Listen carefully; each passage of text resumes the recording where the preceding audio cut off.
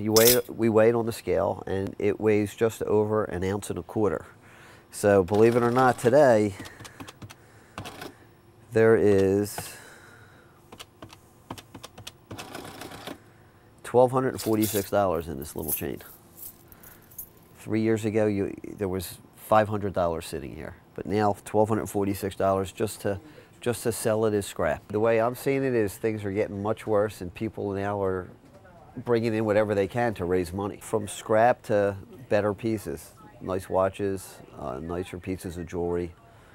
We're seeing all types. If they don't know what they're doing, they should go to different stores and understand the way that it works. If you come in here, we weigh it for you, we show you what it is, and we compute it out pretty easily for you. I think it's a short-term thing. I mean, listen, can it go to 18 or 1900? Absolutely. Will it stay there? I don't see it. Listen, like everything else, it may be 3 years, it may be 5 years, the economy is going to turn around again, and gold's going to drop back down to a reasonable price.